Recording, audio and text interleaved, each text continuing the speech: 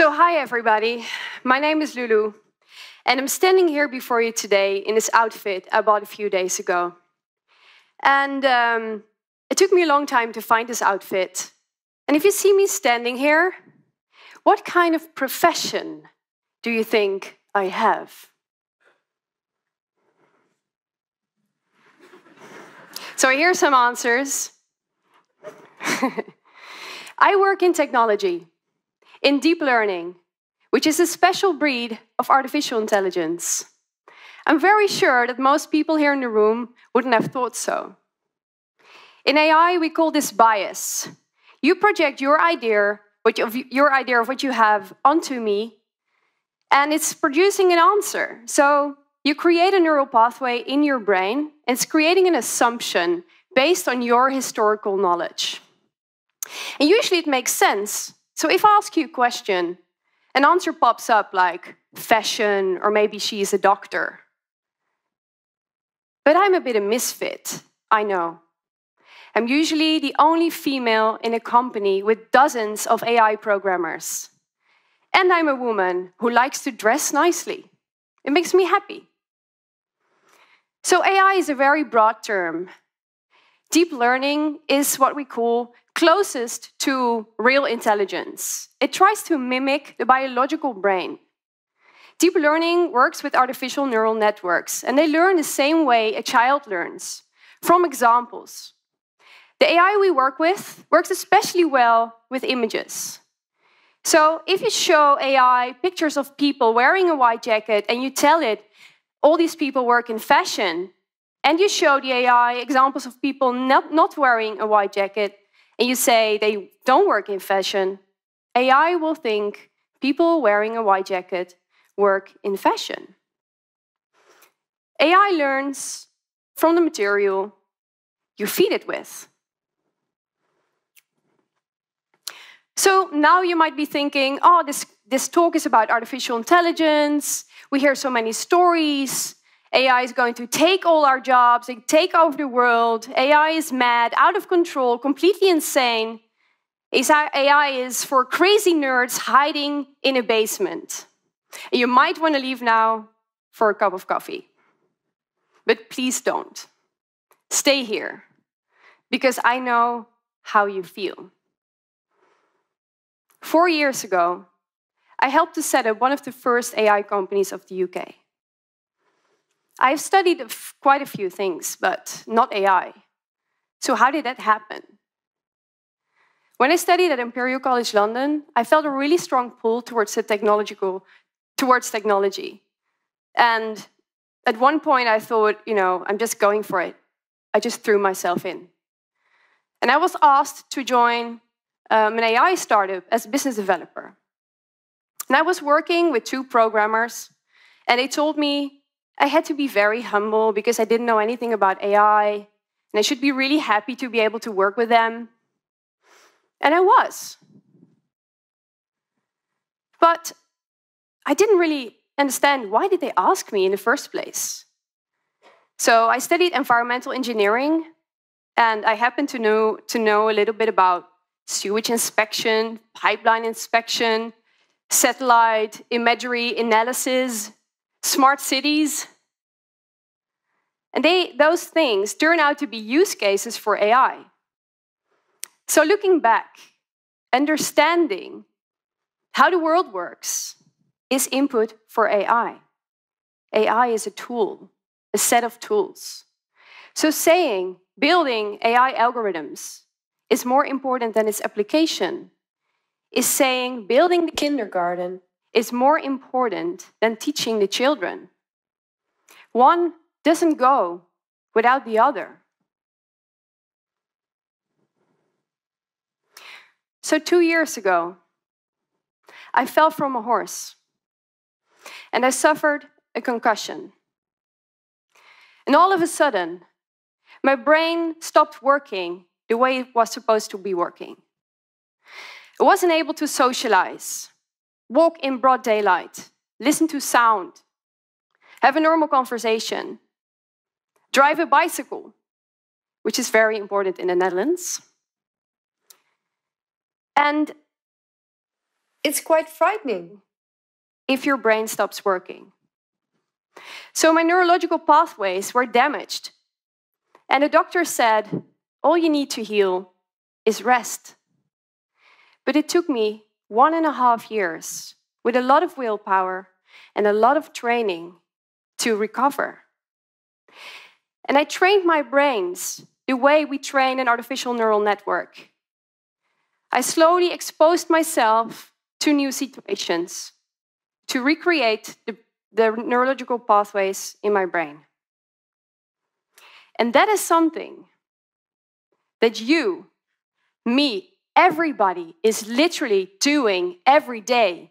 By listening to this talk, by hanging out with your friends, you are creating neurological pathways in your brain. You are programming your brain. So if you think AI is way out of your league, just realize that what you are doing in here is way more complicated than what AI can do today. AI can outperform a human on a single task, but it has no conscience. It has no common sense. This is a farmer in Brazil. He cannot code, but he is training artificial intelligence. He is using a robot to pick up plants at the stem, to put them in the soil. The farmer is training the AI to pick up the stem. The AI learns from images and extracts the features, what makes the stem a stem. Does the farmer know exactly how AI works? No, but it's increasing his yield. So this is Bruno Latour. He is one of my favorite scholars. He said, everything we're building in the physical or digital world is an extension of society, a reflection of ourselves. There is an implicit decision hidden in it. And it's the same with technology. So right now, we think AI is being built in an ivory tower, something we cannot reach. And it's us, the people down in the field, we look up and we think, AI for technology is going to solve all our problems. And then the IT people in the tower, they might vaguely hear what we say and think, yeah, don't worry. We're building something with the best intentions. And then they start to quarrel about whether to use algorithm A, B, or C. But hardly anyone understands what is being built, why it's being built, and how it's going to impact us. So the people down in the field, they don't, like us, we don't feel we can influence it. Maybe there are implicit decisions being made, but we don't know which ones. There actually is no ivory tower. It exists only in our minds. There are little islands in the sea. And on one island, there are the IT people. And on the other islands, let's generalize, are the other people. So one day, somebody from, let's say, the business island steps into a little boat, and he or she rows to the IT island. And the moment he or she steps on the beach, he or she asks, so I have a question, what is artificial intelligence? And the IT people say, artificial intelligence? I don't know what you're talking about. That's such an inaccurate term. We call it augmented intelligence these days. And usually people say, oh, I'm so sorry. They step back in their little boat, row back to their islands. And each island speaks their own little language. But 4 years ago, when I started at the AI company, I didn't row back. I stayed on that island. I tried to speak their language. I said, okay, augmented intelligence, what do you mean? What is it? What can we do with it? And today, I don't speak it fluently, but I speak it well enough to communicate between the business and the IT, the humans and the machines. AI can help autocratic regimes to power. AI can make deadly decisions. AI will steal jobs. But don't wait for it until it catches you by surprise. Because we can't blame AI. AI is just a set of tools. AI in itself is neutral. We humans use it. We humans teach it.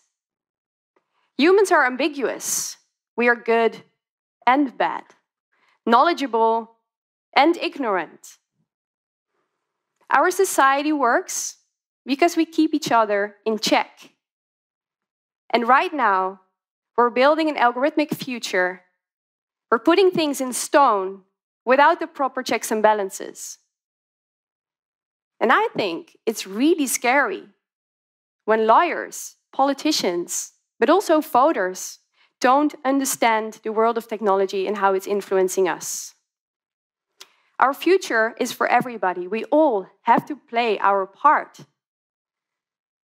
That's why more people need to visit the IT island. Everybody needs to have a basic understanding of technology. So me, as a self-taught misfit in the world of technology, I feel I'm obliged to tell you this story. Because don't let not fitting into an IT profile scare you. Join the conversation, learn about it, apply it to your own life. And with my company Change Automation, I've started to spread this knowledge into the world. I've built a game that every individual in an organization without a technological background can play. And in 15 minutes, it will test your knowledge, your awareness, and your values regarding technology, and will give you instant feedback. So in 15 minutes, you know the basics. It won't grant you a PhD in computer science, it's simple, but most technologies can be explained in a very simple way, in one sentence. So for example, what is deep learning? We could say, computers can now see as well as humans can see. And I know that experts would probably say, look, this is not exactly covering everything, but it's the very essence, so people understand the dynamics at work.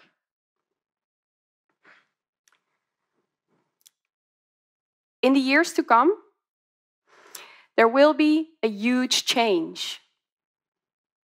AI won't be the sole property of programmers anymore. We will be able to use it like we use our phones. We don't need to know exactly how it works to have a meaningful conversation. So with Robovision, we have built a platform on which everybody can build their own artificial intelligence. It works the same like my brain. Some kind of environment that can capture knowledge and make it accessible to others. We've built it. Other companies are building it. It will be accessible for everyone. Like this farmer. So small business owners can profit from it as well. And they can share their AI models in a model zoo.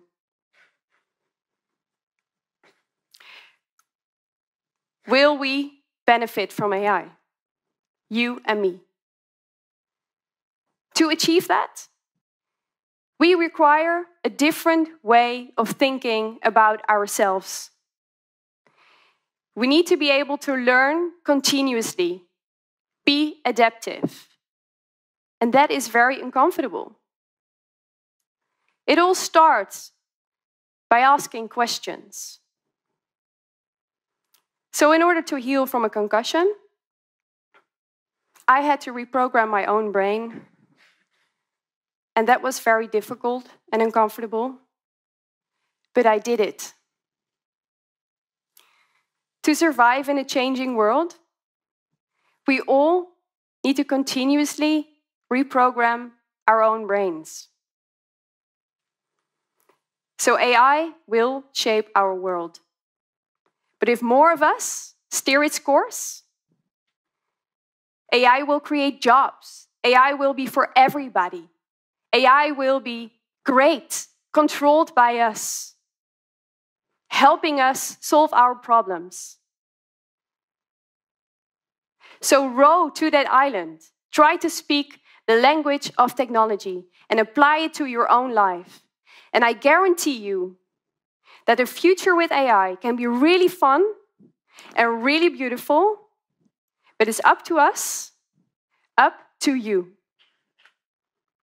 Thank you.